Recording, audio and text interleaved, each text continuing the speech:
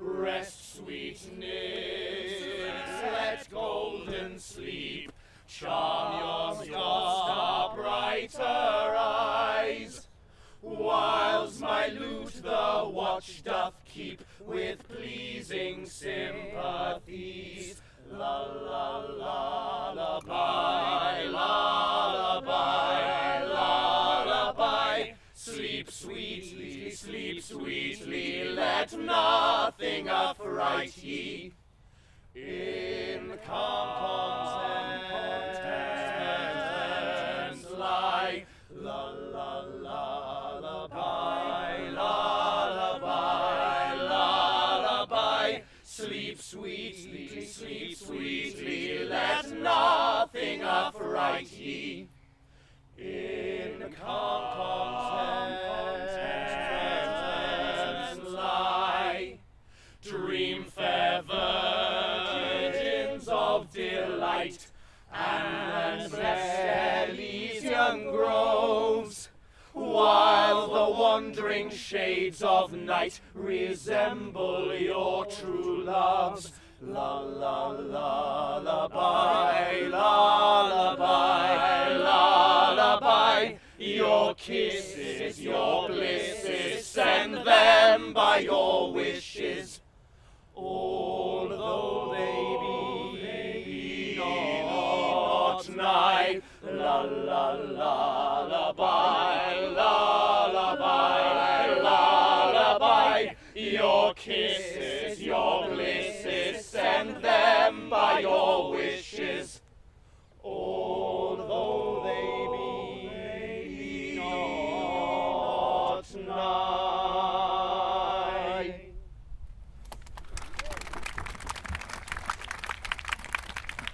Over hill, over dale, through a bush, through a briar, over park, over pale, through a flood, through a fire, I do wander everywhere, swifter than the moon's sphere.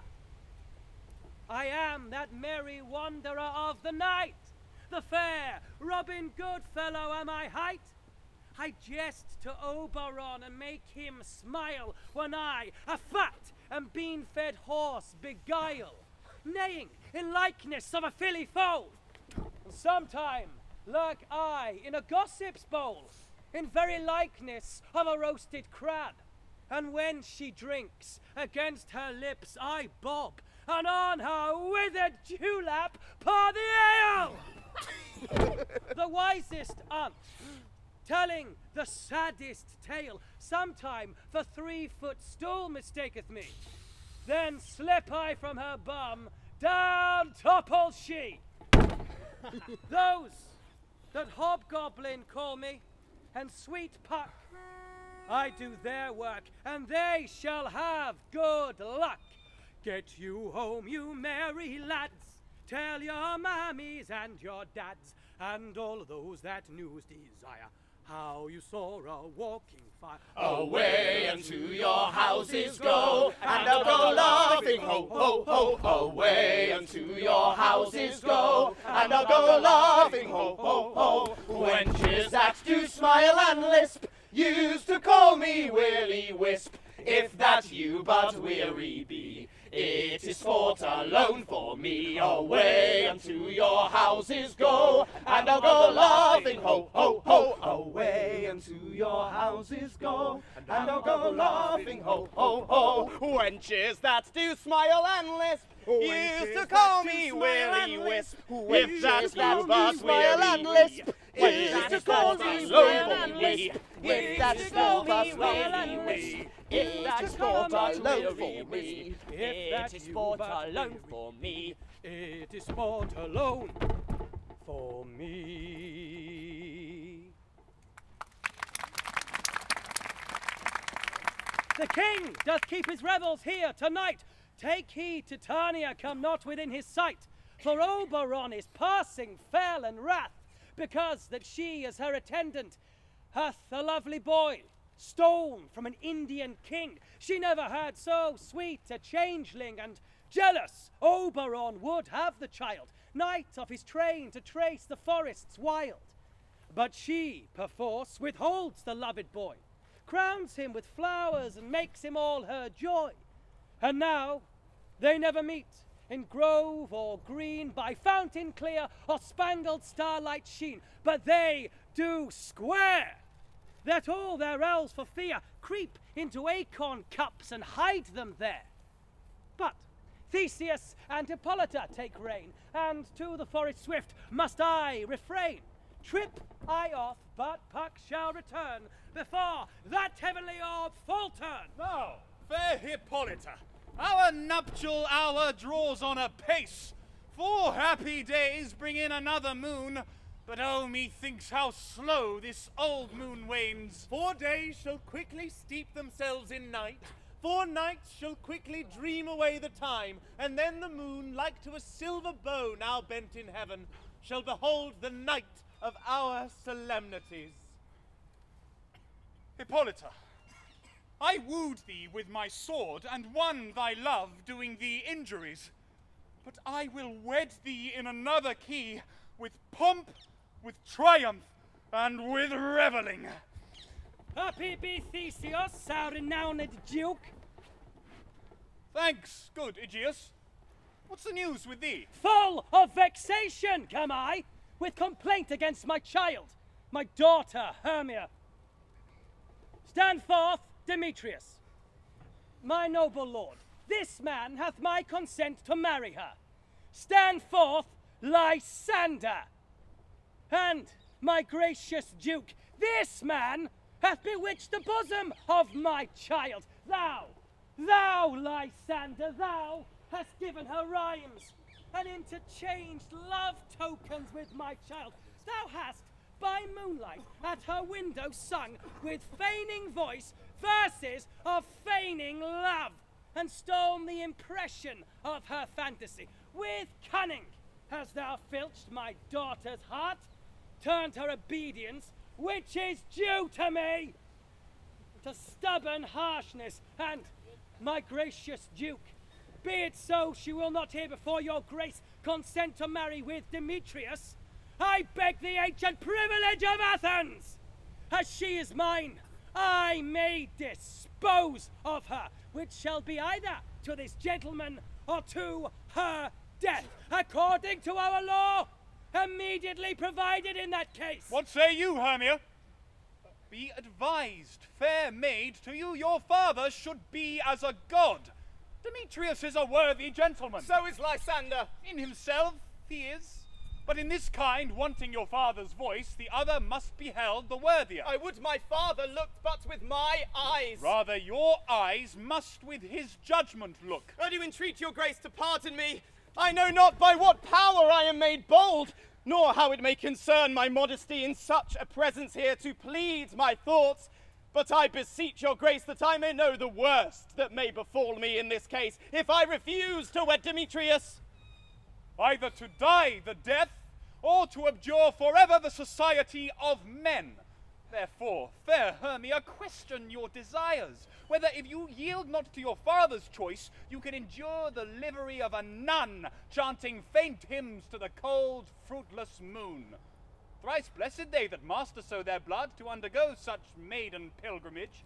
But earthlier happy is the rose distilled than that which, withering on the virgin thorn, grows, lives, and dies in single blessedness. So will I grow, so live, so die, my lord, ere I will yield my virgin patent up unto his lordship, whose unwished yoke my soul consents not to give sovereignty. Take time to pause.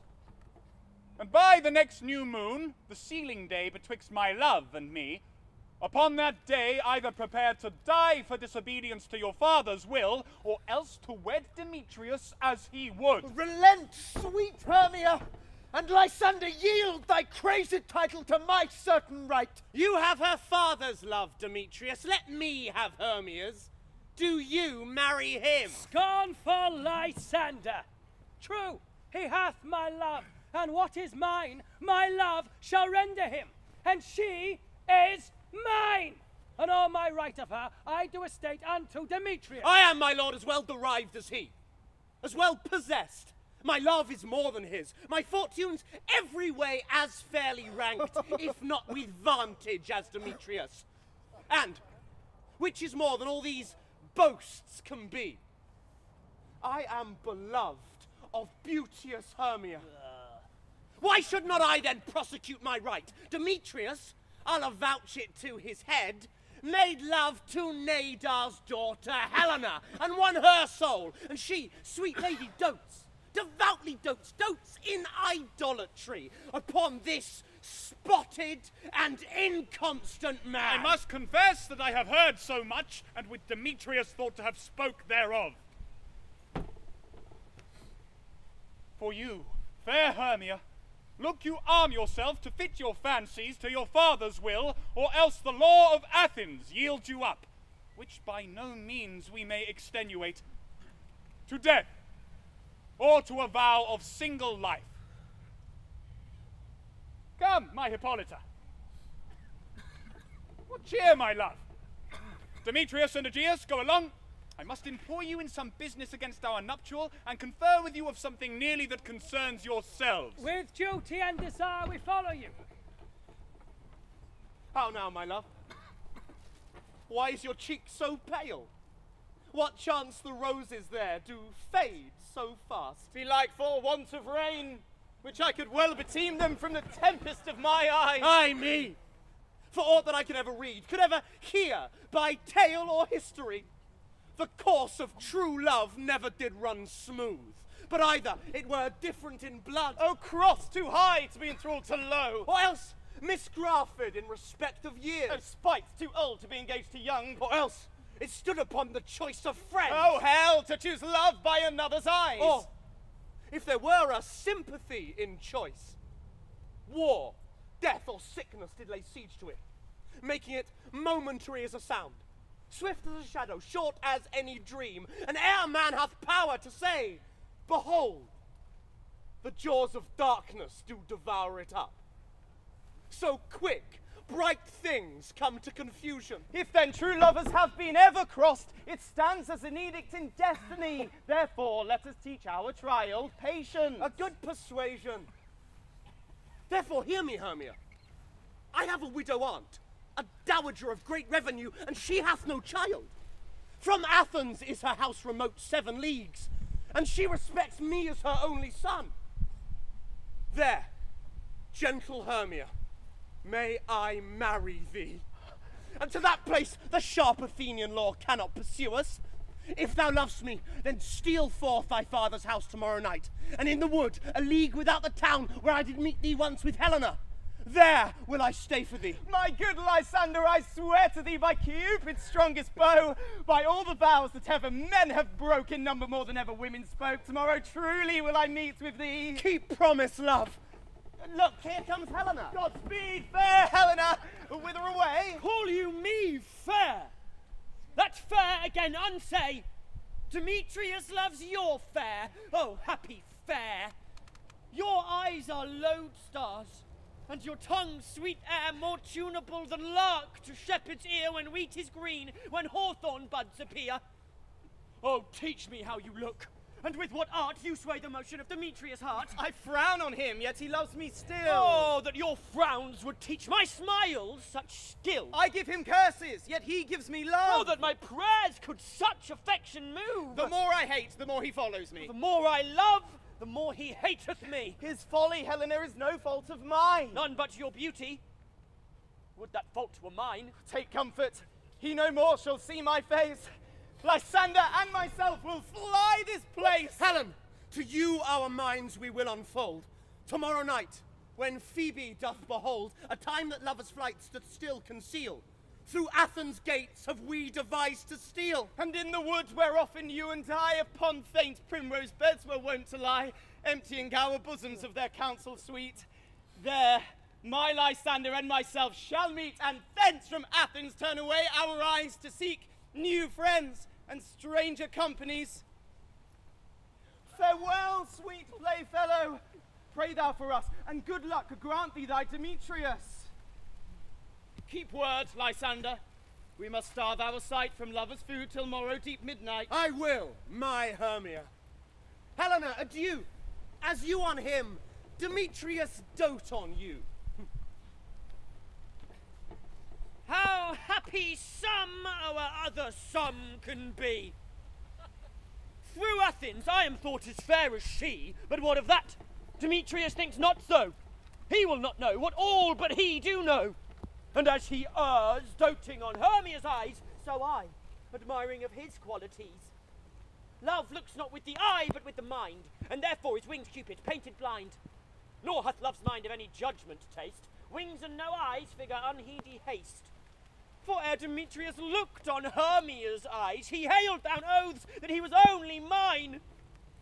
And when this hail some heat from Hermia felt, so he dissolved, and showers of oaths did melt. I will go tell him of fair Hermia's flight. Then to the wood will he tomorrow night pursue her, and for this intelligence, if I have thanks, it is a dear expense.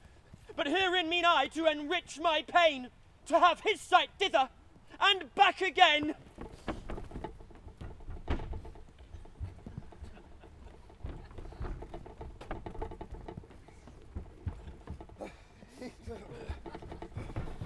Is all our company here? You were best to call them generally, man by man, according to the script. Here is a scroll of every man's name who is thought fit through all Athens to play in our interlude before the Duke and the Duchess on his wedding day at night. First, good Peter Quince, say what the play treats on.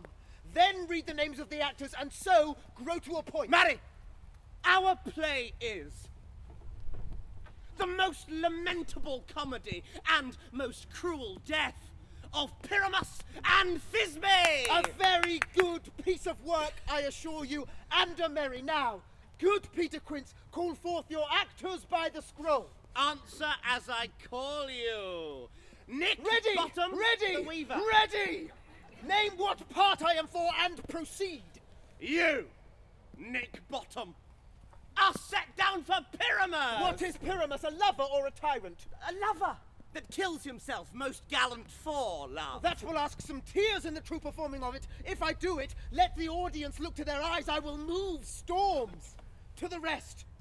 Yet, my chief humour is for a tyrant. I could play Euclès rarely, or a part to tear a cat in to make all split. The raging rocks and shivering shocks shall break the locks of prison gates, and Phoebus' car shall shine from far to make and mar the foolish fates. This was lofty. Yes. Now name the rest of the players. This is Euclès' vein, a tyrant's vein. A lover is more condoling. Francis Flute, the bellows mender. Here, Peter Quince. Flute, you must take Thisbe on you. And what is Thisbe? A wandering knight? It is the lady that Pyramus must love. No. Faith, let me not play a woman. I have a beard. Come in. That's all one.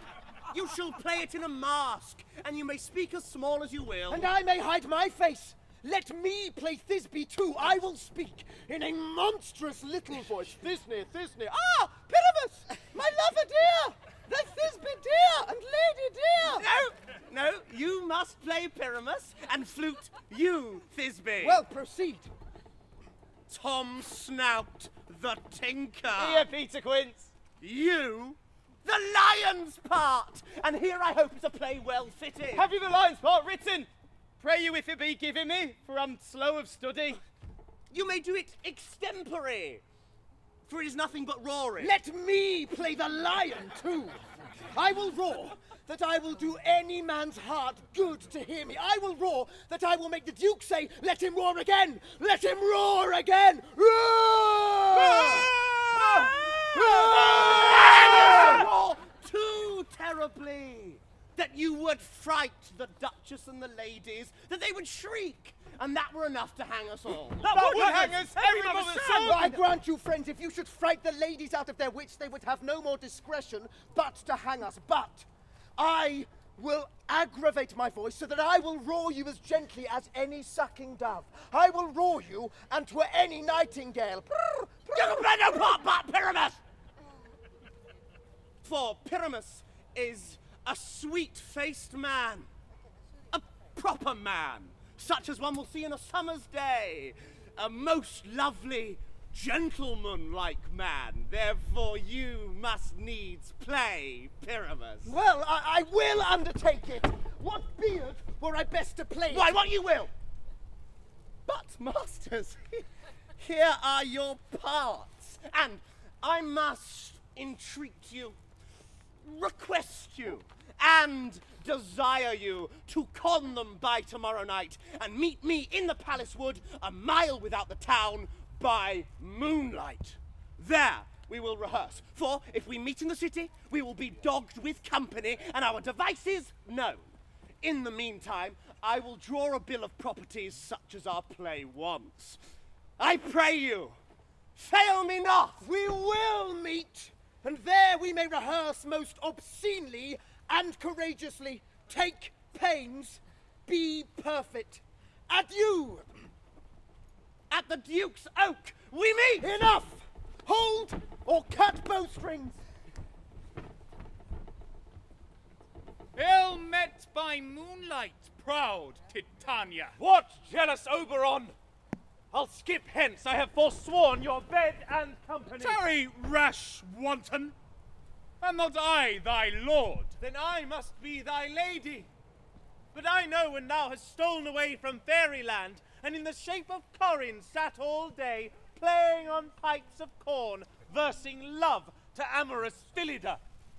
Why art thou here but that forsooth the bouncing Amazon, your buskined mistress and your warrior love, to Theseus must be wedded, and you come to give their bed joy and prosperity. How canst thou thus for shame, Titania, glance at my credit with Hippolyta, knowing I know thy love to Theseus?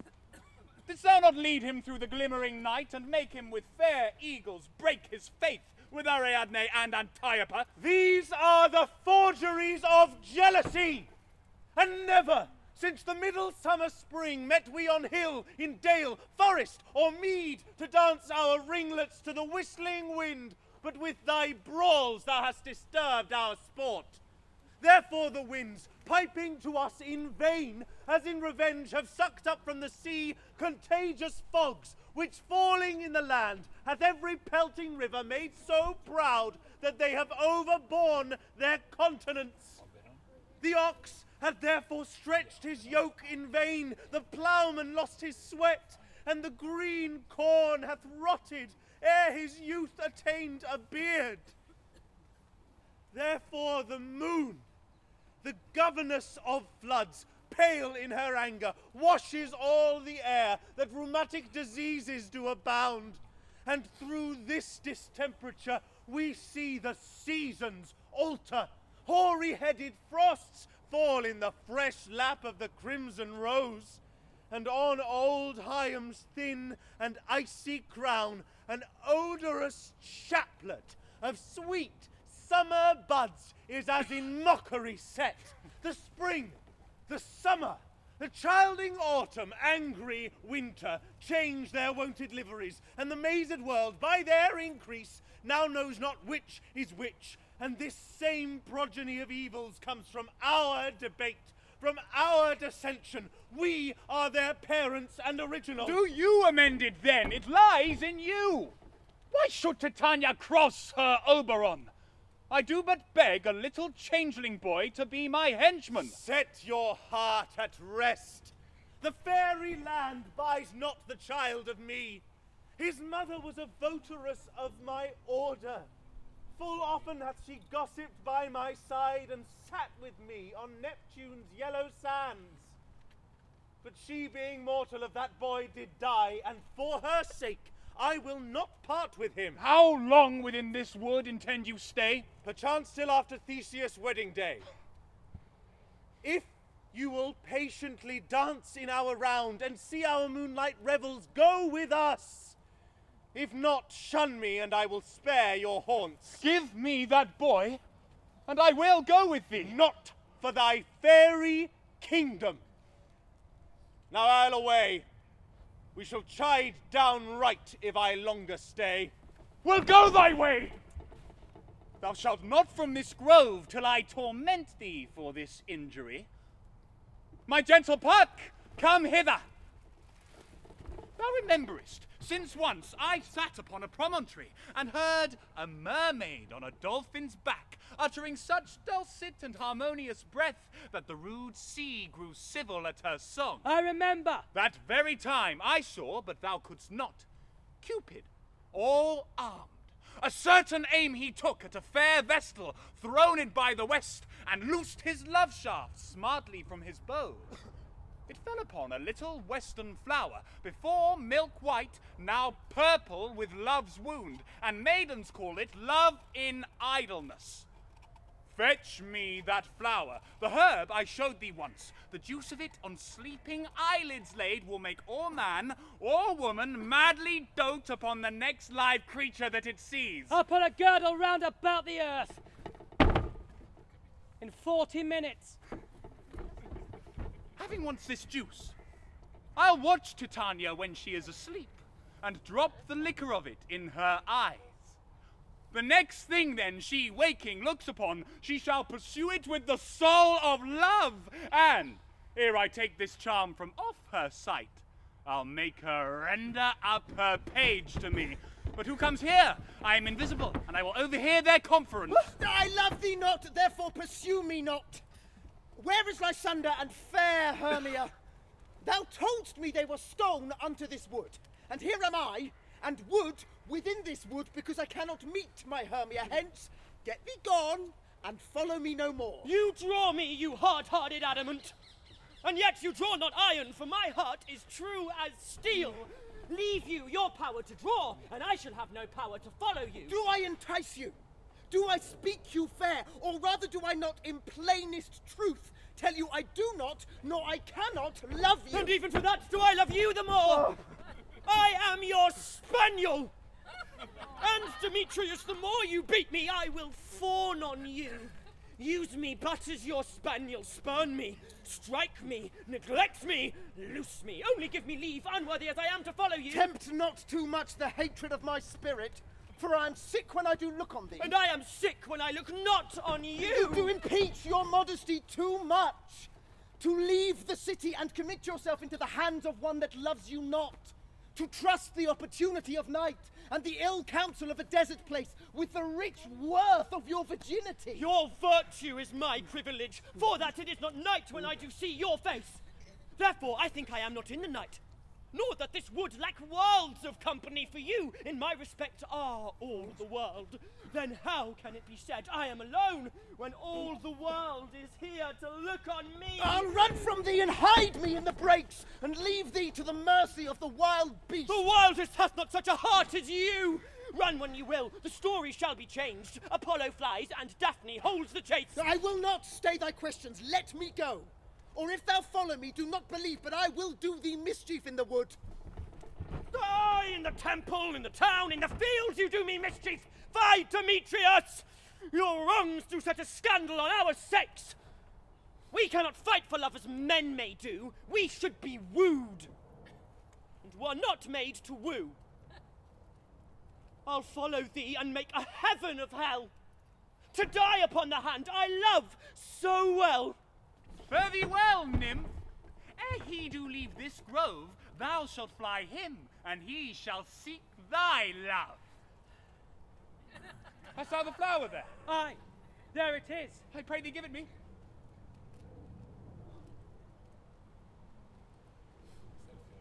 I know a bank where the wild thyme blows, where oxlips and the nodding violet grows, quite over-canopied with luscious woodbine, with sweet musk roses, and with eglantine. There sleeps Titania some time of the night, lulled in these flowers with dances and delight, and with the juice of this I'll streak her eyes and make her full of hateful fantasies. Take thou some of it, and seek through this grove. A sweet Athenian lady is in love with a disdainful youth. Anoint his eyes, but do it when the next thing he espies may be the lady. Thou shalt know the man by the Athenian garments he hath on. Effect it with some care, that he may prove more fond on her than she upon her love. And look thou meet me ere the first cock crow. Fear not, my lord, your servant shall do so. Come! Now a roundel and a fairy song, then for the third part of a minute hence. Some to kill cankers in the musk rosebuds, some war with Rerimis for their leathern wings to make my small elves coats, and some keep back the clamorous owl that nightly hoots and wonders at our quaint spirits. Sing me now asleep, then to your offices and let me rest.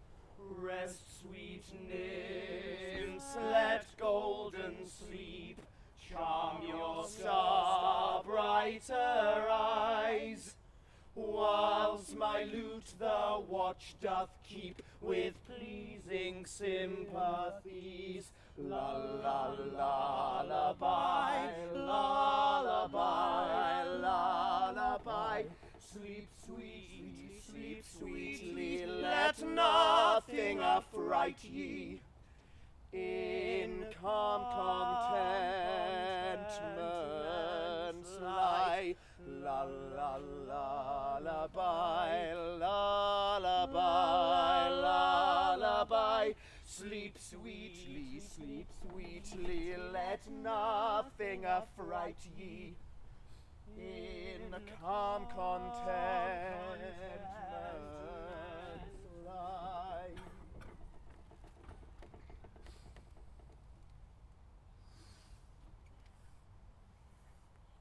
What thou seest when thou dost wake, do it for thy true love take. Love and languish for his sake. Be it ounce, or cat, or bear, pard, or boar with bristled hair in thy eye that shall appear when thou wakest, it is thy dear. Wake when some vile thing is near. Fair love, you faint with wandering in the wood. And to speak troth, I have forgot our way. We'll rest us, Hermia, if you think it good, and tarry for the comfort of the day. Be it so, Lysander. Find you out to bed, for I upon this bank will rest my head. One turf shall serve as pillow for us both. One heart, one bed, two bosoms, and one troth. Nay, good Lysander, for my sake, my dear, lie further off yet. Do not lie so near. Oh, take the sense, sweet, in my innocence. Love takes the meaning in love's conference. I mean that my heart unto yours it knit, so that but one heart we can make of it. Two bosoms, interchained with an oath, so then two bosoms and a single troth. Then, by your side, no bedroom me deny, for lying so, Hermia, I do not lie. Lysander riddles very prettily. Now much beshrew my manners and my pride if Hermia meant to say Lysander lied. But, gentle friend, for love and courtesy, lie further off in human modesty. So far be distant, and good night, sweet friend. Thy love ne'er alter till thy sweet life end. Here is my bed. Sleep give thee all his rest. With half that wish, the wisher's eyes be pressed. Through the forest have I gone, but Athenian found I none, on whose eyes I might approve this flower's force with stirring love, night and silence who is here. Weeds of Athens he doth wear. This is he, my master said, despised the Athenian maid, and here the maiden, sleeping sound, on the dank and dirty ground. Pretty soul, she durst not lie near this lack love, this kale courtesy. Churl, upon thy eyes I throw all the power this charm doth owe. When thou wakest, let love forbid sleep his seat on thy eyelid. So awake when I am gone, for I must now to Oberon. Stay, though thou kill me, sweet Demetrius! I charge thee hence, and do not haunt me thus! Or wilt thou, darkling, leave me? Do not so! Stay! On thy peril, I alone will go.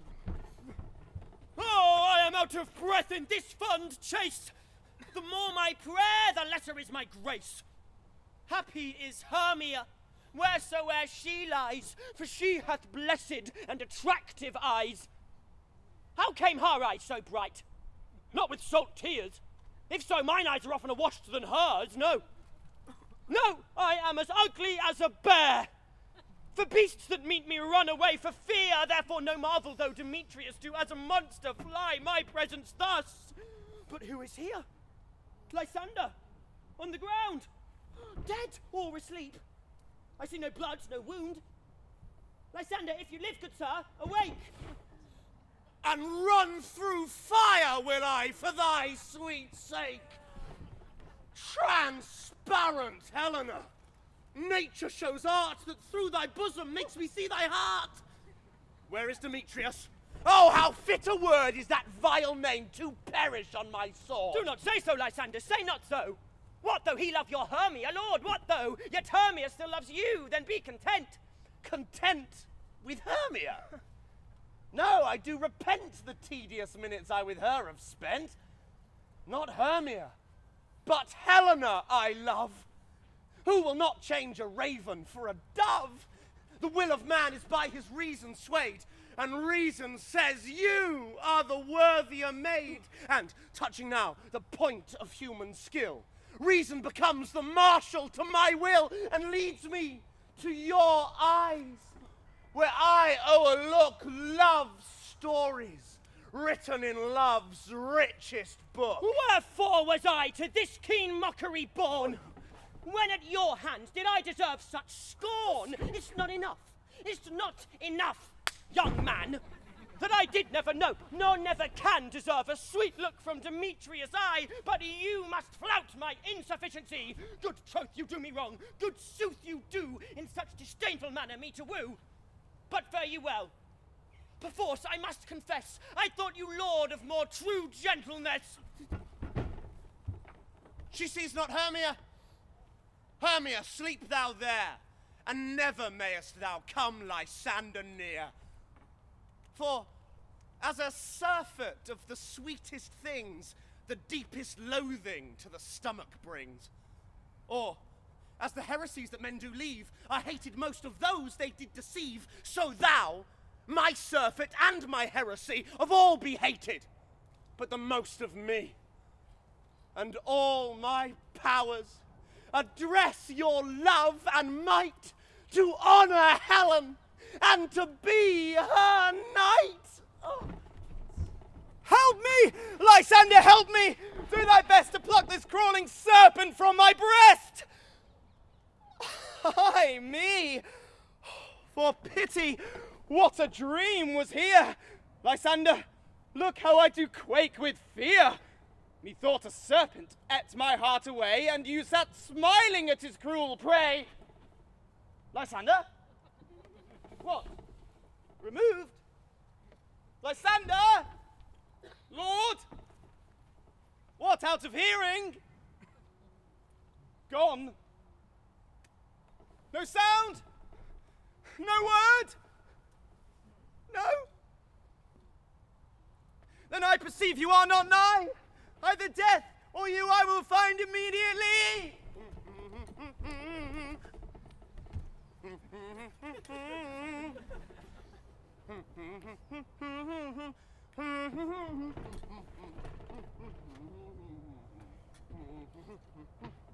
Away unto your houses go, and I'll go laughing, ho, ho, ho. Away unto your houses go, and I'll go laughing, ho, ho, ho.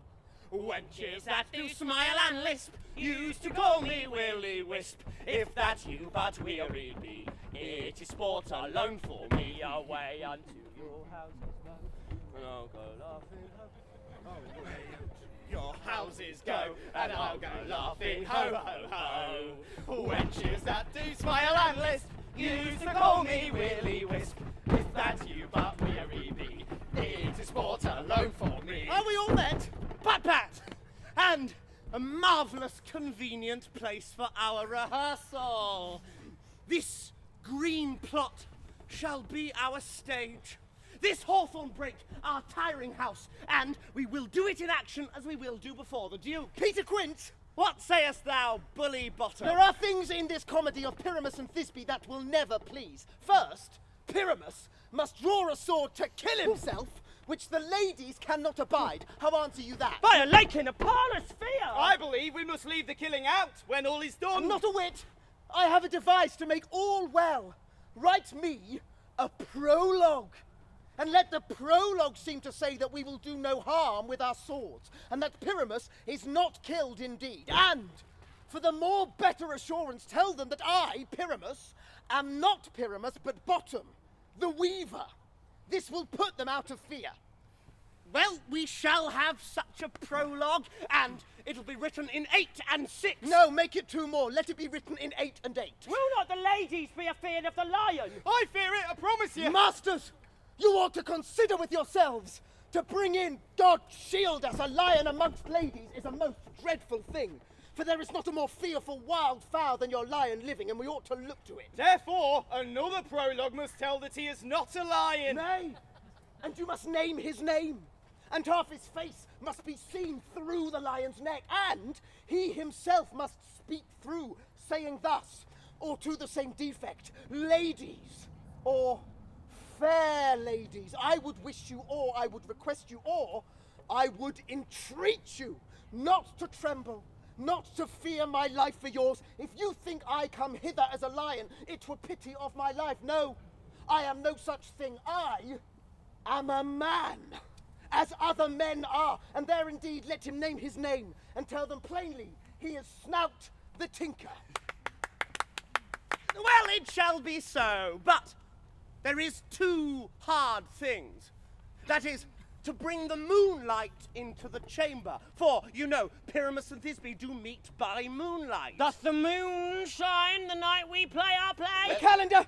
Look in the almanac! Find out moonshine! Find out moonshine! Yes, it doth shine that night. Why?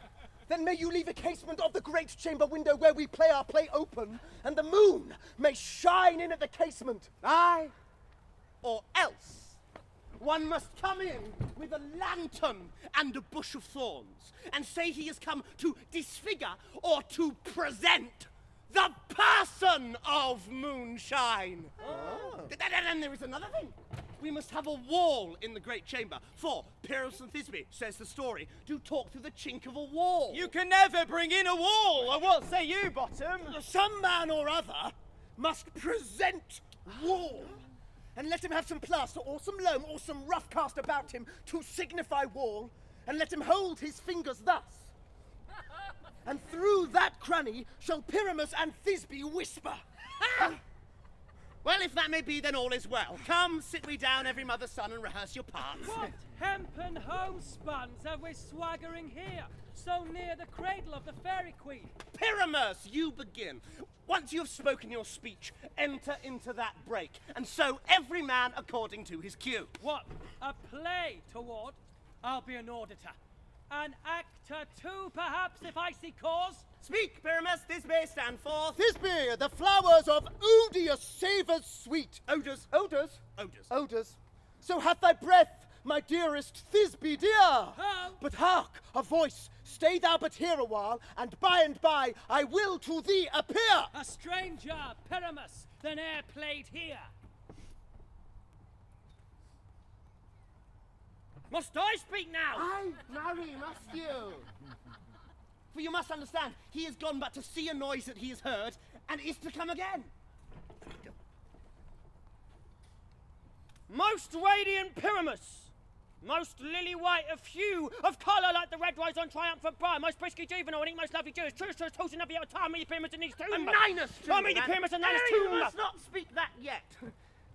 That you answer to Pyramus. You speak all your part at once, cues and all. Perimus, enter, your cue is past. It is never tire. Oh!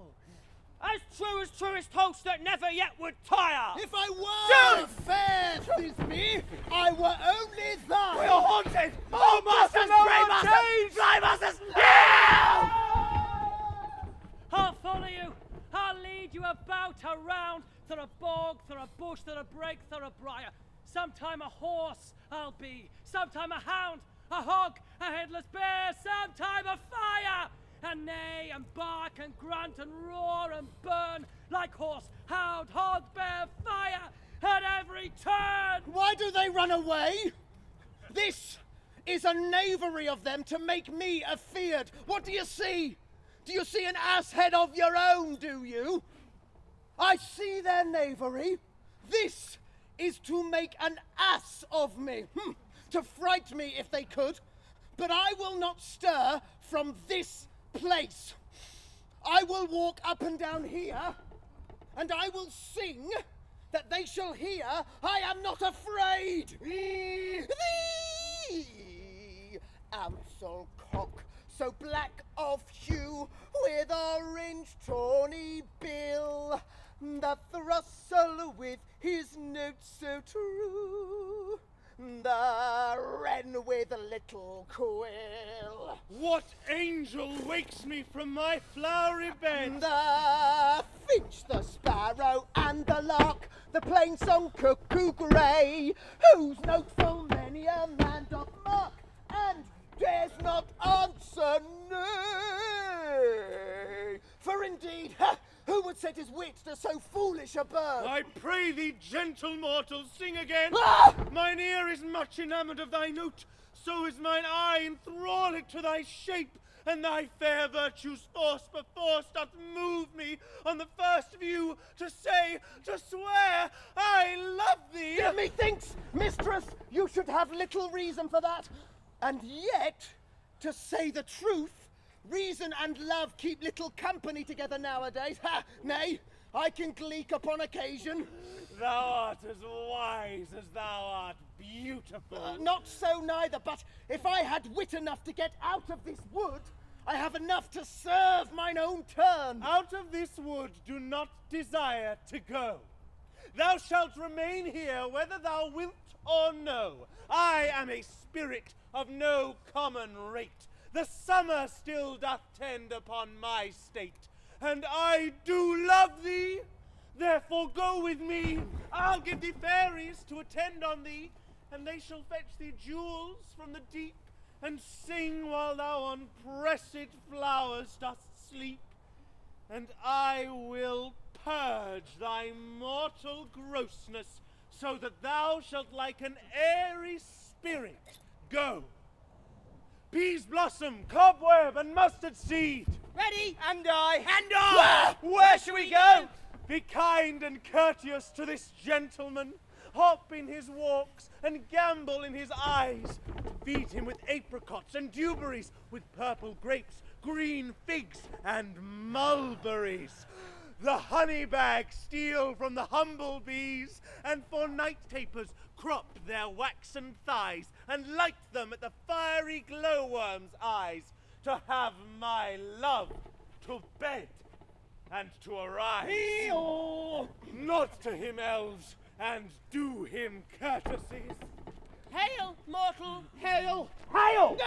I beseech your worships, merci heartily. I beseech your worship's name. Cobweb. I desire you more acquaintance, good Master Cobweb. If I cut my finger, I shall make bold with you. Your name, honest gentleman. Peaseblossom. I pray you, commend me to Mistress Squash, your mother, and to Master Peascod, your father. I shall desire you of more acquaintance, good Master Peaseblossom. Your name, I beseech you, sir. Mustardseed.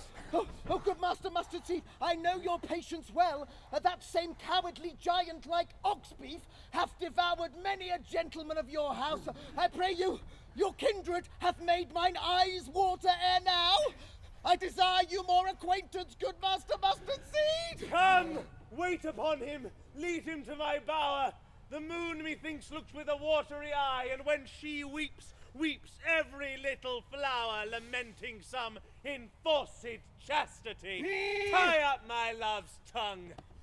Bring him silently.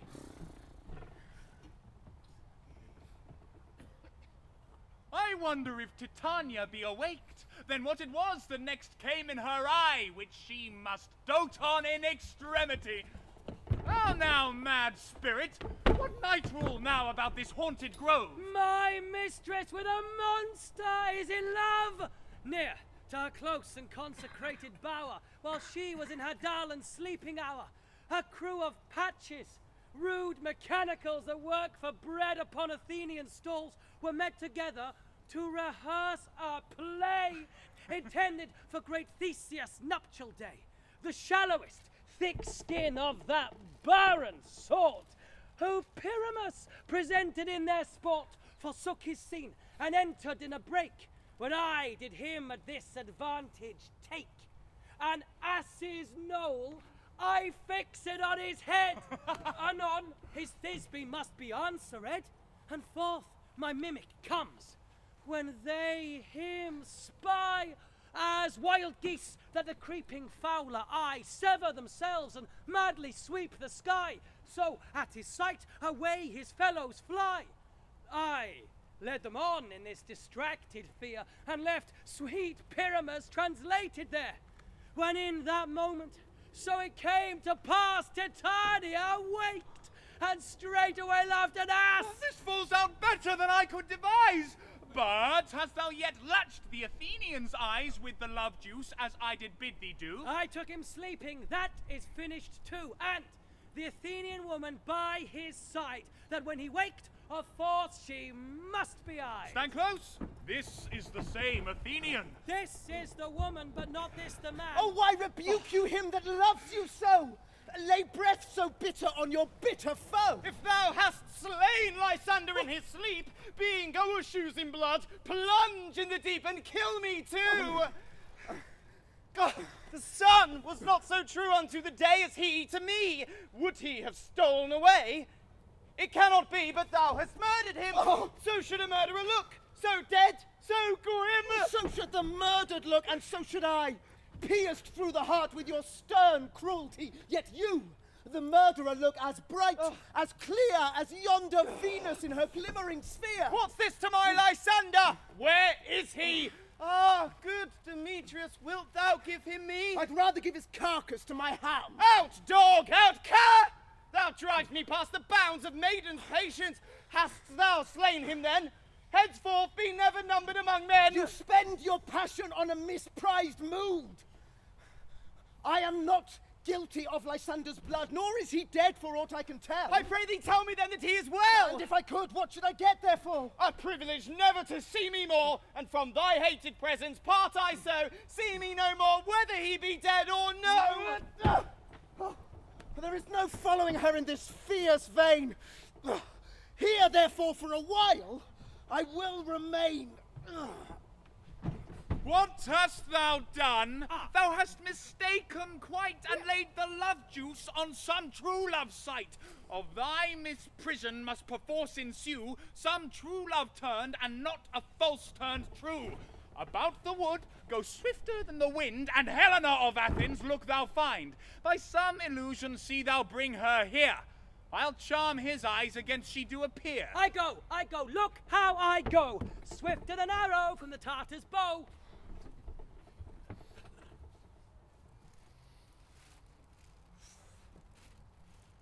Flower of this purple dye, hit with Cupid's archery, sink in apple of his eye. When his love he doth espy, let her shine as gloriously as the Venus of the sky. When thou wakest, if she be by, beg of her for remedy. Captain of our fairy band, Helena is here at hand, and the youth mistook by me, pleading for a lover's fee. Shall we their fond pageant see? Lord, what fools these mortals be! Why should you think that I should woo in scorn? Scorn and derision never come in tears. Look! When I vow, I weep, and vows so born in their nativity all truth appears. You do advance your cunning more and more. when truth kills truth, oh devilish holy fray.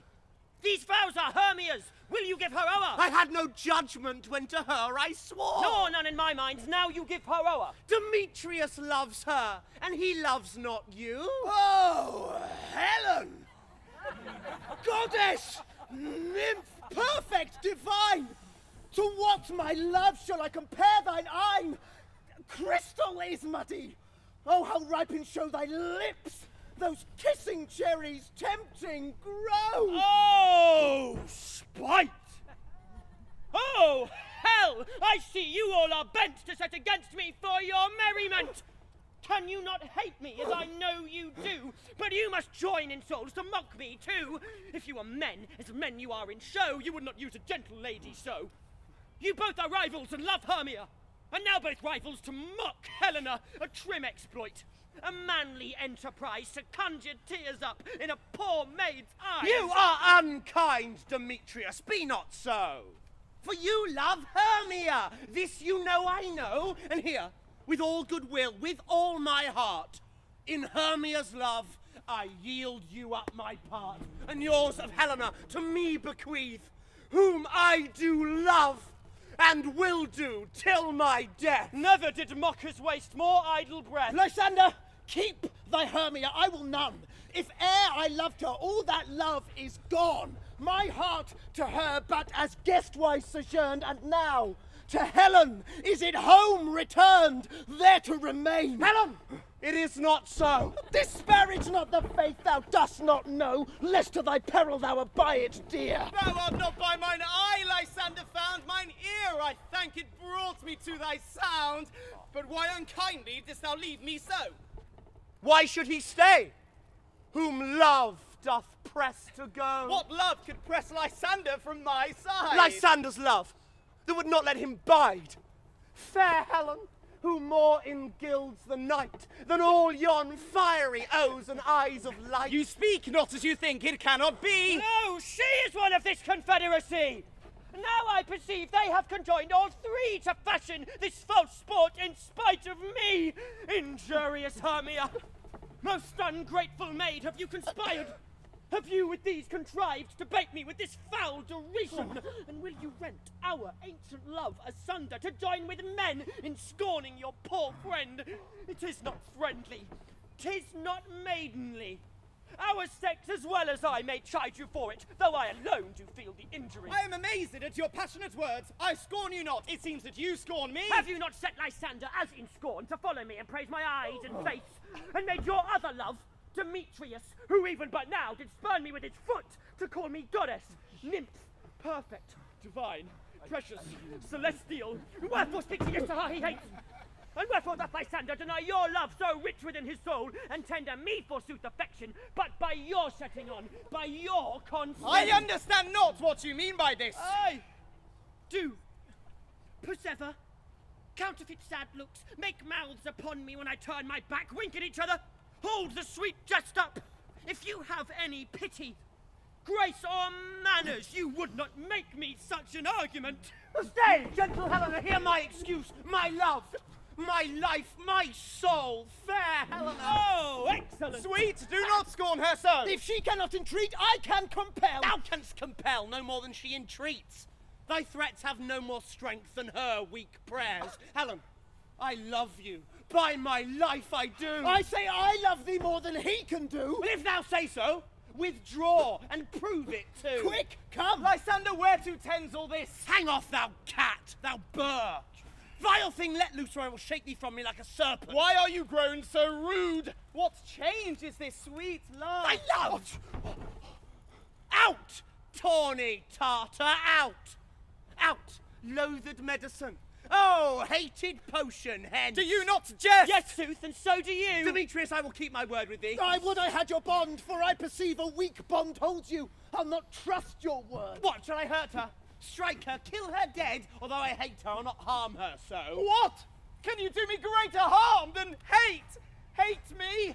Wherefore? Oh me, what news, my love? I am as fair now as I was erewhile. Since night you loved me, yet since night you left me. Why then, you left me, oh the gods forbid, in earnest shall I say? Aye, by my life, and never did desire to see thee more. Therefore, be out of hope, of question, of doubt, be certain nothing truer. 'Tis no jest that I do hate thee, and love Helena. Oh, me, you juggler, you cankerblossom, you thief of love! What, have you come by night and stolen my love's heart from him? Fine face, have you no modesty? No maiden shame, no touch of bashfulness? What, will you tear impatient answers from my gentle tongue? Fie, fie, you counterfeit! You puppet, you! Puppet? Why so? Aye, that way goes the game. Now I perceive she hath made compare between our statures. She hath urged her height, and with her personage, her tall personage, her height, forsooth, she hath prevailed with him. And are you grown so high in his esteem, because I am so dwarfish and so low? How low am I, thou painted maypole? Speak! How low am I? I am not yet so low, but that my nails can reach unto thine eyes. I pray you, though you mock me, gentlemen, let her not hurt me. I was never cursed. I am a right maid for my cowardice. Let her not strike me. You perhaps may think, because she is something lower than myself, that I can match her. Lower? Hark again! Good Hermia, do not be so bitter with me. I evermore did love you, Hermia, did ever keep your counsels, never wronged you. Save that in love unto Demetrius. I told him of your stealth unto this wood. He followed you. For love I followed him, but he hath chid me hence and threatened me to strike me, spurn me, nay, to kill me too. And now, so you will let me quiet go, to Athens will I bear my folly back, and follow you no further. Let me go. You see how simple and how fond I am. Why get you gone? Who is that hinders you? A foolish heart that I leave here behind. What, with Lysander? With Demetrius! Be not afeard, she shall not harm thee, Helena. No, sir, she shall not, though you take her part. No, when she's angry, she's keen and shrewd. She was a vixen when she went to school, and though she be but little, she is fierce! Little again! Nothing but low and little! Will you suffer her to flounce me thus? Let me come to her! Get you gone, you dwarf! You minimus of hindering not grass made! You bead, you acorn! You are too officious in her behalf that scorns your services. Let her alone. Speak not of Helena. Take not her part. For if thou dost intend never so little show of love to her, thou shalt abide it. Now she holds me not. Now follow, if thou darest, to try whose right, of thine or mine, is most in Helena. Follow! Nay, I'll go with thee, cheek by jowl. You, mistress, all this coil is long of you. Nay, go not back. I will not trust you, nor longer stay in your cursed company. Your hands than mine are quicker for a fray. My legs are longer, though, to run away. I am amazed and know not what to say. This is thy negligence. Still thou mistakest, or else commits thy knaveries wilfully. Believe me, King of Shadows, I mistook. Did not you tell me I should know the man by the Athenian garments he had on? And so far blameless proves my enterprise, that I have anointed an Athenian's eyes. The starry welkin cover thou anon with drooping fog as black as Acheron, and lead these testy rivals so astray as one come not within another's way. Like to Lysander, sometime frame thy tongue, then stir Demetrius up with bitter wrong, and sometime rail thou like Demetrius. And from each other look thou lead them thus, till o'er their brows death counterfeiting sleep, with leaden legs and batty wings doth creep. Then crush this herb into Lysander's eye, whose liquor hath this virtuous property, to take from thence all error with his might, and make his eyeballs roll with wonted sight. When they next wake, all this derision shall seem a dream and fruitless vision, and back to Athens shall the lovers wend, with league whose date till death shall never end. Was I in this affair do thee employ, I'll to my queen and beg her Indian boy, and then I will her charmed eye release from monster's view, and all things shall be peace. Ladies and gentlemen, there will now be a 15-minute interval. Thank you very much.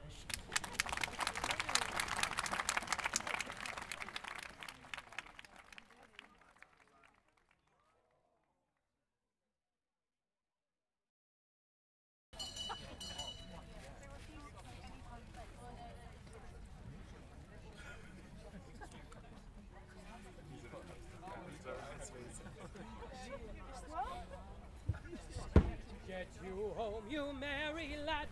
Tell your mammies and your dads, and all those that news desire, how you saw a walking fire.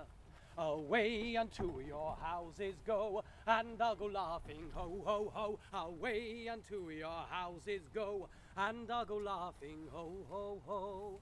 Up and down, I will lead them up and down. I am feared in field and town. Goblin, lead them up and down. Here comes one. Where art thou, proud Demetrius? Speak thou now! Here, villain, drawn and ready. Where art thou? I will be with thee straight! Follow me then, to plainer ground. Lysander! Speak again! Thou run away! Thou coward, art thou fled? Speak! Ho! In some bush! Where dost thou hide thy head? Thou coward! Art thou bragging to the stars, telling the bushes that thou lookst for wars and wilt not come? Come, recreant! Come, thou child! Yea, art thou there? Follow my voice, or try no manhood here! He goes before me and still dares me on. When I come where he calls, then he is gone. The villain is much lighter heeled than I. I followed fast, but faster did he fly, that fallen am I in this dark, uneven way. And here will rest me.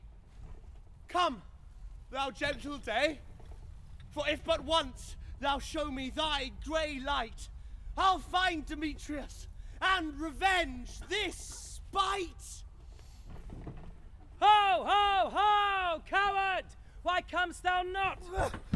Abide me if thou darest, for well I wot thou runst before me, shifting every place, and darest not stand nor look me in the face. Where art thou now? Come hither, I am here! Nay, then thou mockst me. Thou shalt abide this dear if ever I thy face by daylight see. Now go thy way. Faintness constraineth me to measure out my length on a cold bed. By day's approach, look to be visited. Oh, weary night!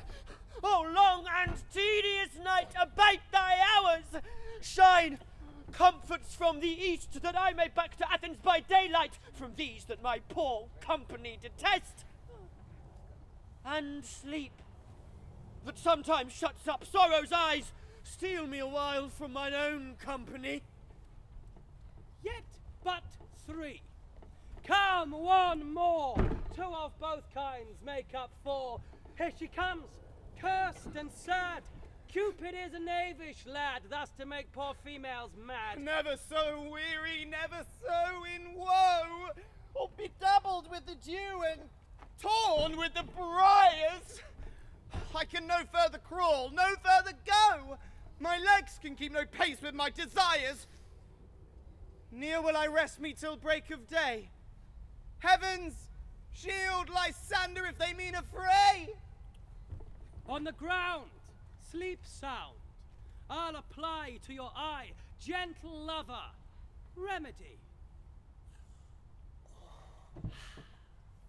When thou wakest, thou takest true delight of thy former lady's sight, and the country proverb known that every man should take his own, in your waking shall be shown. Jack shall have Jill, naught shall go ill. The man shall have his mare again, and all shall be well.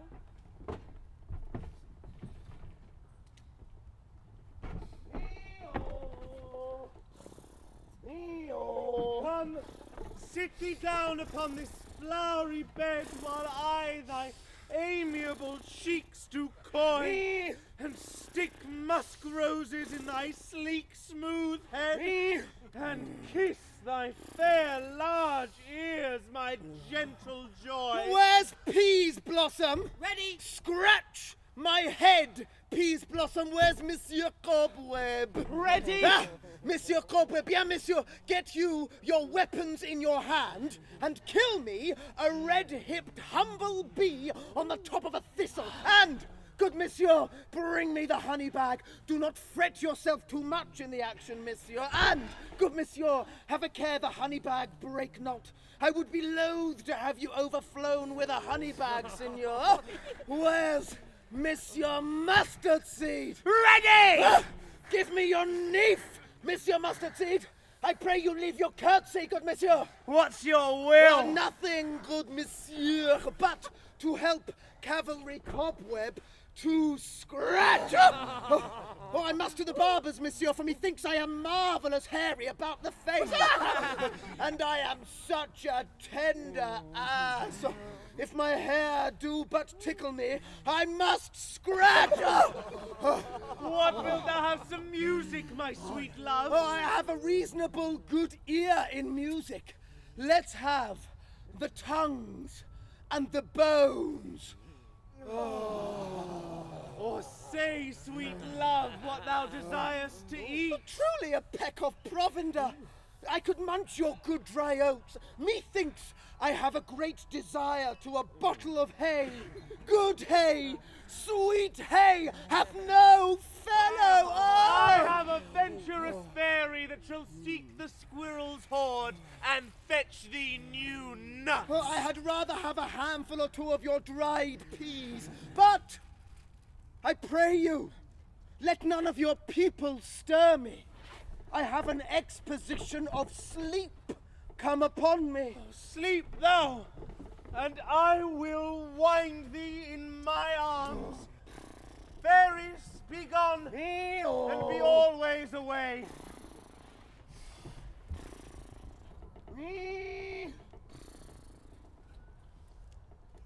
So doth the woodbine the sweet honeysuckle gently entwist.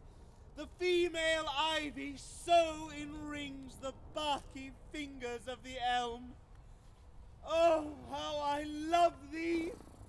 How I dote on thee! Welcome, good Robin. Seest thou this sweet sight?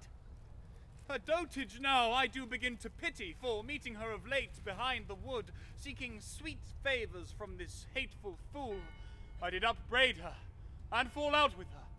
For she his hairy temples then had rounded with coronets of fresh and fragrant flowers, when I had at my pleasure taunted her. And she in mild terms begged my patience. I then did ask of her changeling child, which straight she gave me, and her fairy sent to bear him to my bower in fairy land. And now I have the boy, I will undo this hateful imperfection of her eyes. And gentle Puck, take this transformed scalp from off the head of this Athenian swain, that he, awaking when the other do, may all to Athens back again repair, and think no more of this night's accidents, but as the fierce vexation of a dream. But first, I will release the fairy queen.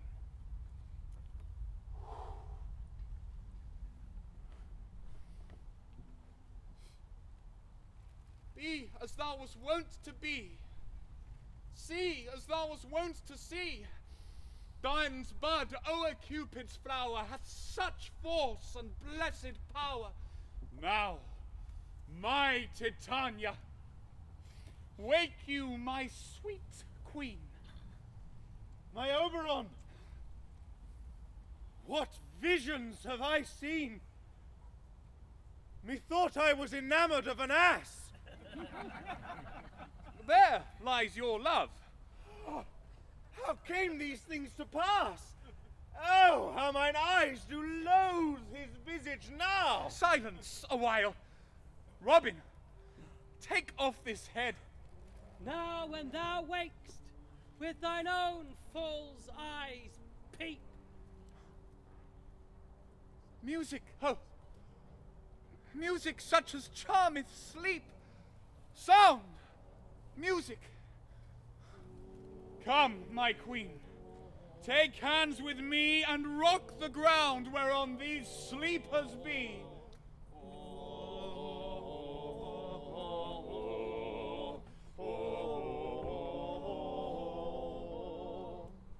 Bella Kitian Mavia, captiva dontes je, qui mala maravilla, dan surgir gracia, vianto me securir, me fodra morir, vianto me securir, me fodra morir.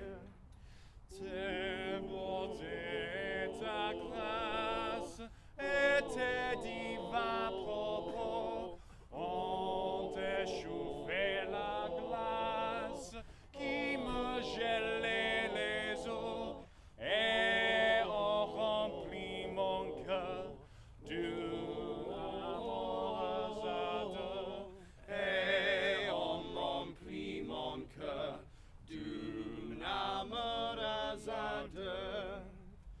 Approche donc ma belle, approche-toi mon bien, ne me sois plus rebelle, parce que mon cœur est tien, pour mon mal apaisé, donne-moi un baiser, pour mon mal apaisé, donne-moi un baiser.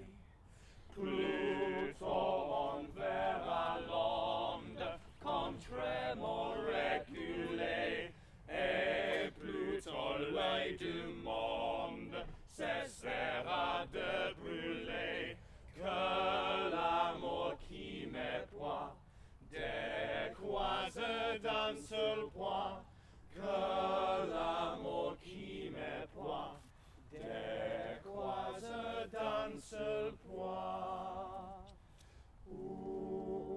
Now thou and I are new in amity, and will tomorrow midnight solemnly dance in Duke Theseus' house triumphantly, and bless it to all fair prosperity.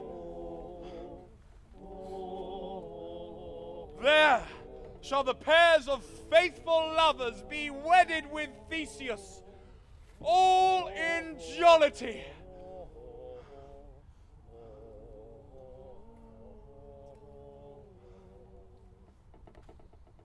For now our observation is performed, and since we have the ballad of the day, my love shall hear the music of my hounds. Uncouple in the western valley. Let them go. We will, fair queen, up to the mountain's top, and mark the musical confusion of hounds and echo in conjunction. I was with Hercules and Cadmus once, when in a wood of Crete they bade the bear with hounds of Sparta. Never did I hear such gallant chiding, for besides the groves, the skies, the fountains, every region near seemed all one mutual cry.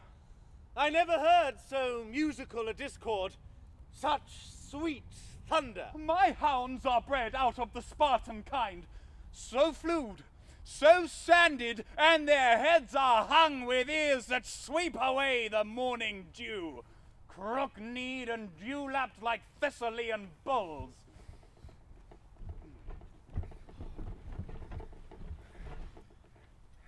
Tomorrow, friends, St. Valentine is past. Begin these wood birds but to couple now? But speak, Egeus, is not this the day that Hermia should give answer of her choice? It is, my lord. I pray you all stand up. I know you two are rival enemies. How comes this gentle concord in the world that hatred is so far from jealousy to kneel by hate and fear no enmity? My lord, I shall reply amazedly, half wake, half sleeping. But as yet I swear, I cannot truly say how I came here, but as I think, for truly would I speak. I came with Hermia hither. Our intent was to be gone from Athens, where we might, without the peril of the Athenian law... Enough! Enough, my lord, you have enough! I beg the law upon his head! They would have stolen away! They would! Demetrius! Thereby to have defeated you and me! You of your wife, and me of my consent! Of my consent that she should be your wife! My lord, fair Helen told me of their stealth, and I in fury hither followed them. Fair Helena in fancy following me, but, my good lord, I wot not by what power, but by some power it is, my love to Hermia melted as the snow seems to me now as the remembrance of an idle gaud. And all the faith, the virtue of my heart is only Helena. To her, my lord, was I betrothed, ere I saw Hermia, but like in sickness I did loathe this food. But as in health, come to my natural taste. Now I do wish it, love it, long for it, and will forevermore be true to it.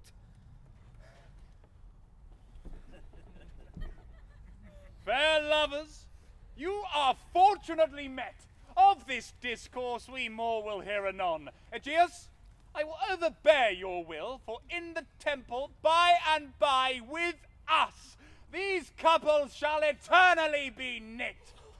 And for the morning is now something worn, our purposed hunting shall be set aside. Away with us to Athens! 3 and 3 will hold a feast in great solemnity. These things seem small and undistinguishable, like far-off mountains turned into clouds. Methinks I see things with parted eye, when everything seems double. So methinks. And I have found Demetrius like a jewel, mine own, and not mine own. Are you sure we are awake? It seems to me that yet we sleep, we dream. Do not you think the Duke was here, and bid us follow him? Yea, and my father. And Hippolyta. And he did bid us follow to the temple. Why, then, we are awake. Let's follow him, and by the way, let us recount our dreams.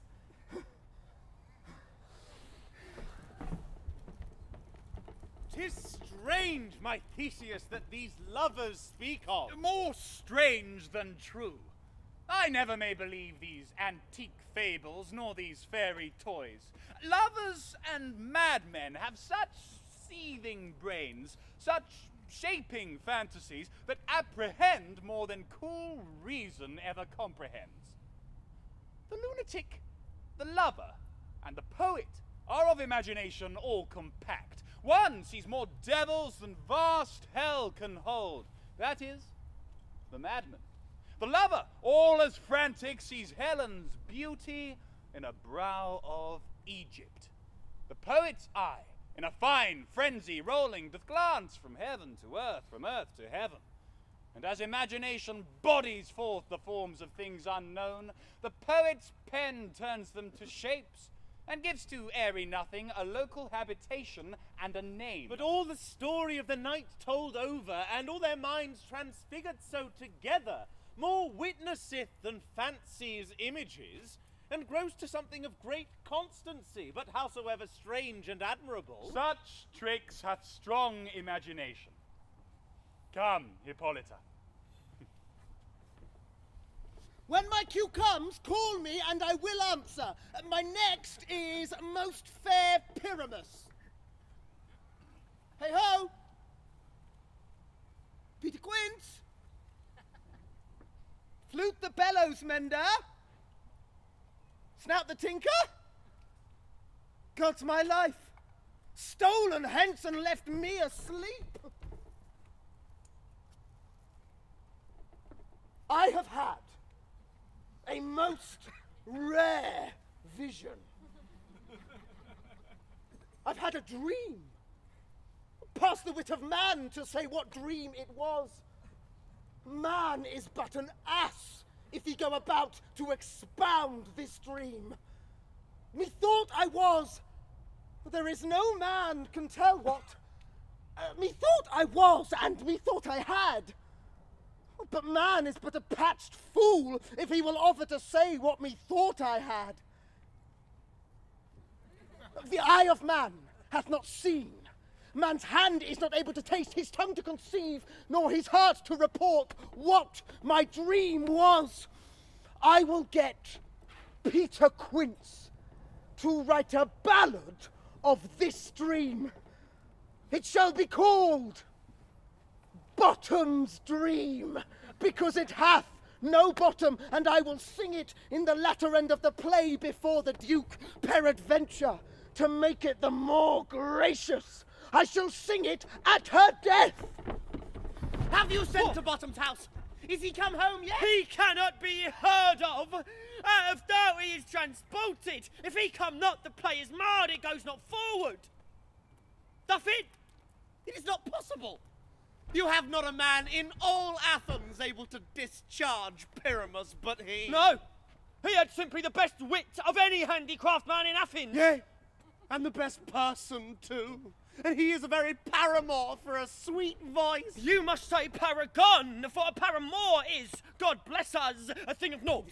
Masters, the Duke is coming from the temple, and there are 2 or 3 lords and ladies more married.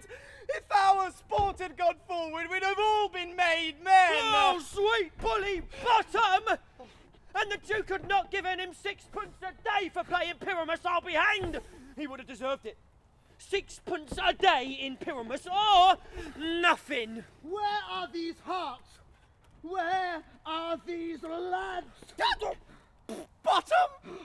Oh, most courageous day! Oh, most happy hour! Masters, I am to discourse wonders, but ask me not what, for if I tell you I am no true Athenian, I will tell you everything, right as it fell out. Let us hear, sweet Bottom. Not a word from me. All that I will tell you is that the Duke hath died. Get your apparel together. Good strings to your beards, new ribbons to your pumps. Meet presently at the palace, every man look o'er his part. For the short and the long is, our play is preferred. In any case, let Thisbe have clean linen, and let not him that plays the lion pare his nails, for they shall hang out for the lion's claws.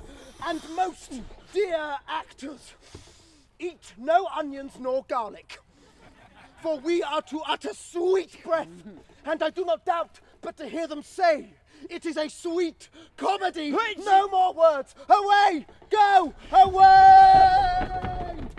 Come now, what masks, what dances shall we have to wear away this long age of 3 hours between our after-supper and bedtime? Where is our usual manager of mirth? Here, mighty Theseus. What revels are in hand? Is there no play to ease the anguish of a torturing hour? There is a brief how many sports are ripe. Make choice of which your highness shall see first. The Battle of the Centaurs, to be sung by an Athenian eunuch to the harp. Well, none of that.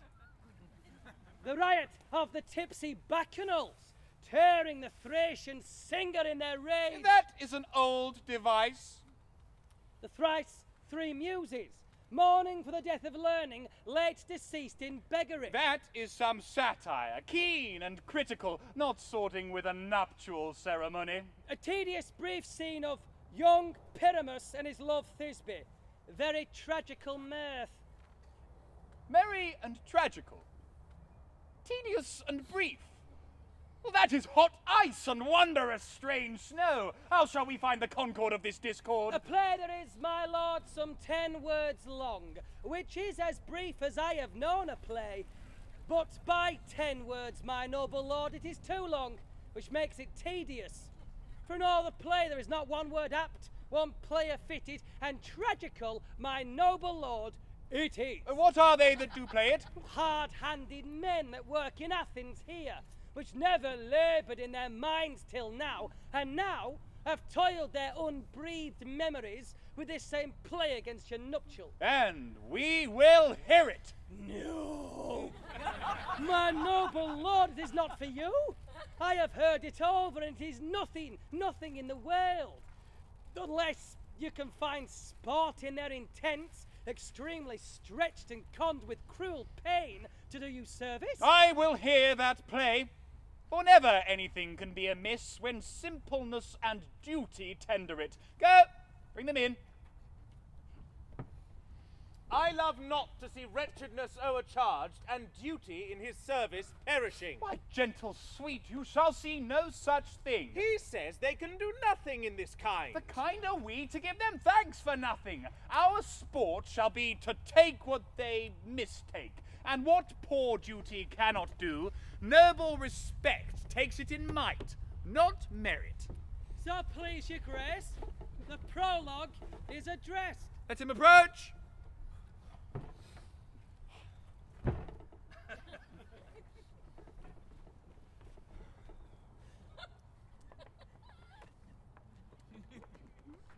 If we offend, it is with our goodwill.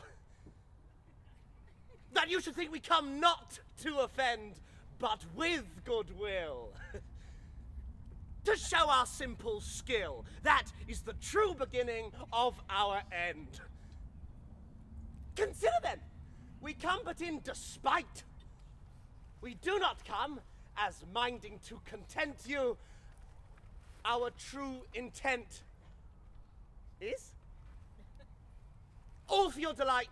We are not here. That you should here repent you. The actors are at hand, and by their show you shall know all that you are like to know. This fellow doth not stand upon points. He hath rid his prologue like a rough colt. He knows not the stop. Indeed, he has played on his prologue like a child on a recorder, a sound but not in government. Gentles, perchance you wonder at this show, but wonder on, till truth makes all things plain. This man is Pyramus, if you will know. This beauteous lady, Thisbe, is certain. This man, with lime and rough cast, doth present wall. That vile wall which did these lovers sunder, and through walls chink, poor souls, are they content to whisper? At the which let no man wonder. This man, with lantern, dog, and bush of thorns, presenteth moonshine. For if you'll know, by moonshine did these lovers think no scorn to meet at Ninus' tomb, there to woo. This grisly beast, which Lion hight by name, the trusty Thisbe, coming first by night, did scare away, or rather did affright, and as she fled, her mantle she did fall, which Lion vile with bloody mouth did stain. Anon comes Pyramus, sweet youth and tall, and finds his trusty Thisbe's mantle slain, whereat with bloody, blameful blade, he bravely broached his boiling bloody breast, and Thisbe, tarrying in mulberry shade, his dagger drew and died. For all the rest, let Lion, moonshine, wall, and lovers twain at large discourse, while here they do remain. I wonder if the lion be to speak. No wonder, my lord. One lion may when many asses do.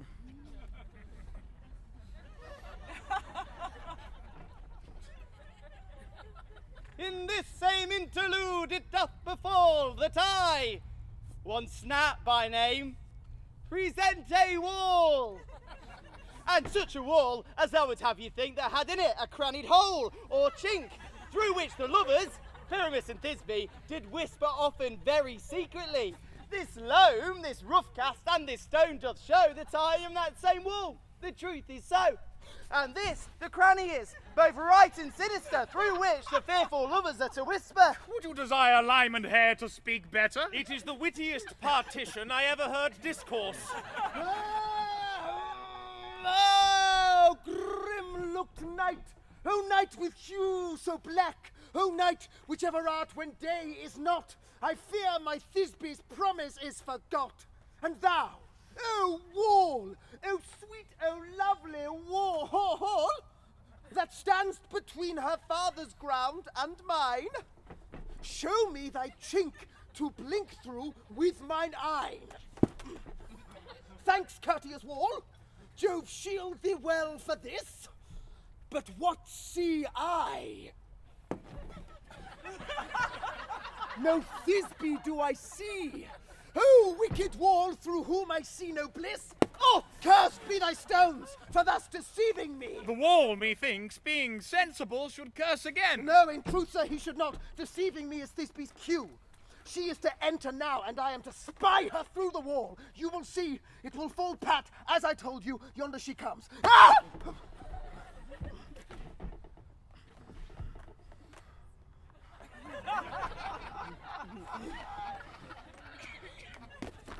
Oh, full of 10 hast thou heard my moans for parting my fair Pyramus and me. My sherry lips have of 10 kissed thy stones. Thy stones with lime and hair knit up in thee. I see a voice. Now will I to the chink to spy, and I can hear my Thisbe's face. Thisbe! My love! Thou art my love, I think. Think what thou wilt, I am thy lover's grace. Oh, kiss me through the hole of this vile wall. I kiss the wall's hole, not your lips at all. Oh, wilt thou at...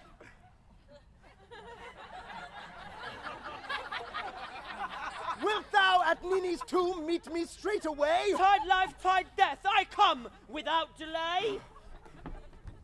Thus have I, wall, my part discharged so, and being done thus wall away doth go.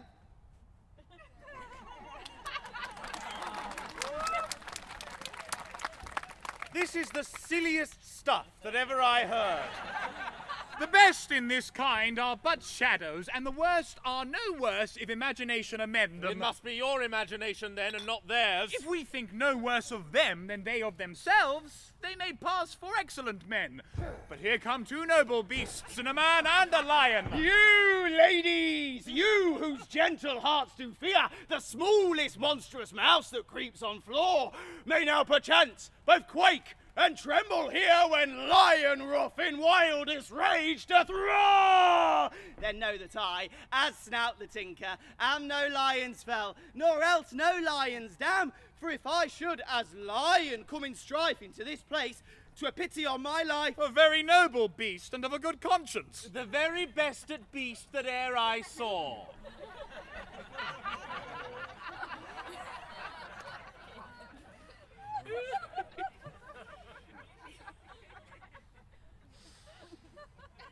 This lantern doth the horned moon present. He should have worn the horns upon his head. This lantern doth the horned moon present. I, the man in the moon, doth seem to be. I am aweary of this moon. Would he would change. It appears by his small light of discretion that he is in the wane, but yet in courtesy, in all reason, we must stay the time. Proceed, moon. All that I have to say is to tell you that this lantern is the moon, I, the man in the moon, and this thorn bush, my thorn bush.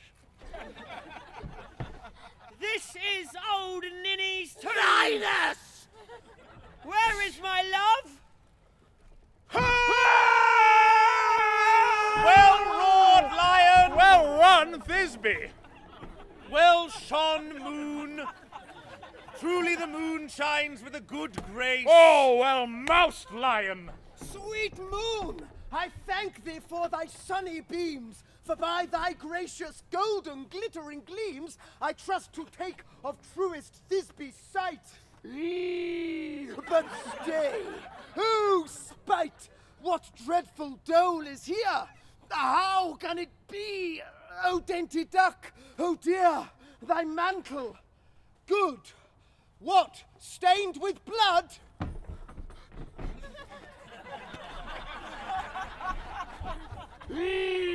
Approach, ye furies fell! Oh, fate, come, come, cut thread and thrum, quail, crush, conclude, and quell! This passion and the death of a dear friend would go near to make a man look sad. Beshrew my heart, but I pity the man. Oh, wherefore, nature, didst thou lion's frame? Since lion, vile, hath here deflowered, my dear, which is, which was the fairest dame that lived, that loved, that liked, that looked with cheer. Come, tears confound, out sword and wound the pep of Pyramus, aye, the left pep, where the heart doth hop, thus die I. Thus. Now am I dead. Now am I fled. My soul is in the sky. Tongue, lose thy light. Moon, take thy flight. Now die. Die. Die. Die.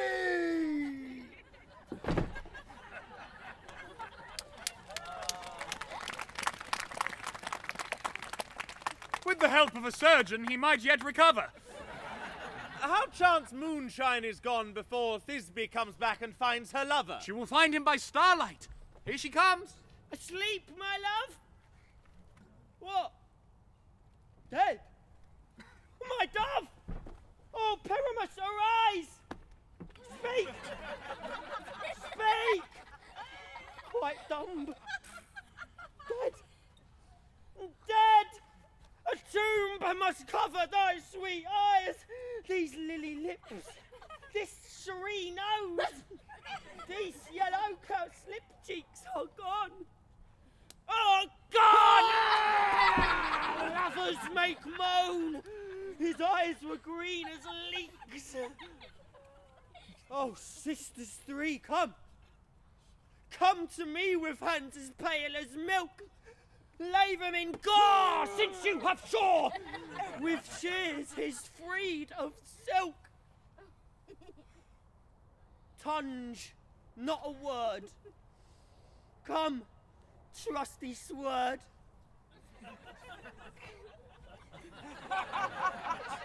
Come, blade, my breast imbrue.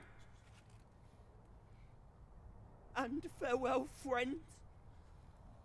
Thus this be end. Adieu! Adieu! Adieu!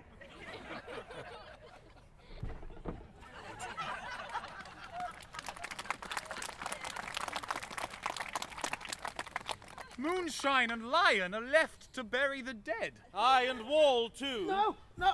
I assure you, the wall is down that parted their fathers. Would it please you to see the epilogue or to hear a burgomask dance between two of our company? No epilogue, I pray you.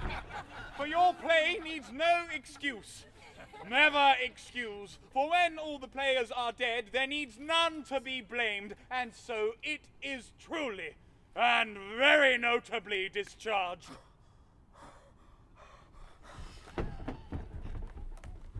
I fear we shall outsleep the coming morn, as much as we this night have overwatched. This palpable gross play hath well beguiled the heavy gate of night. Sweet friends, to bed. A fortnight hold we this solemnity, in nightly revels and new jollity. The iron tongue of midnight hath told 12. All now to bed. 'Tis almost fairy time.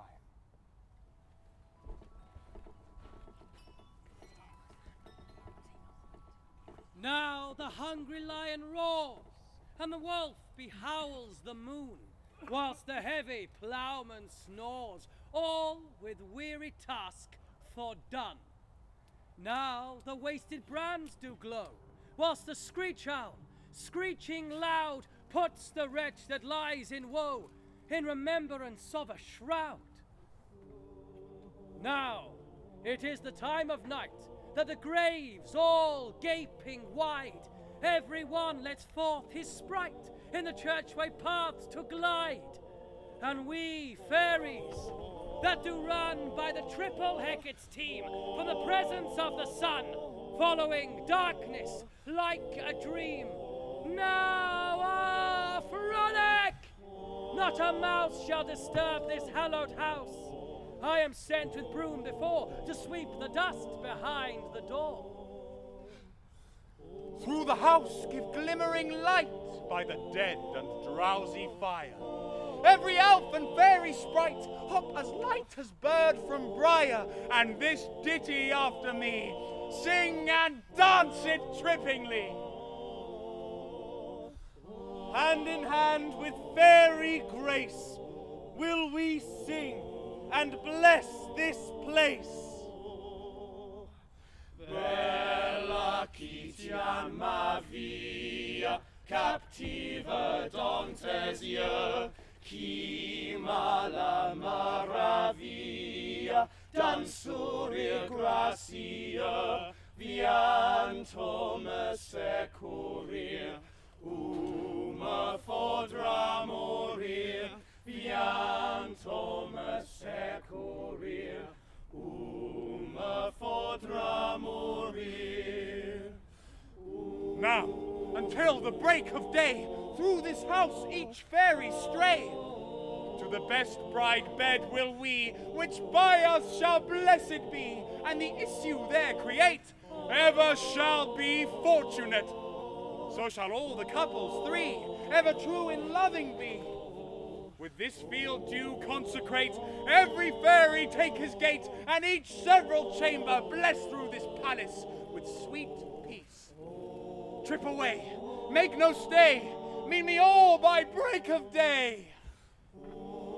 If we shadows have offended, think but this, and all is mended. That you have but slumbered here, while these visions did appear. And this weak and idle theme, no more yielding but a dream. Gentles, do not reprehend. If you pardon, we will mend.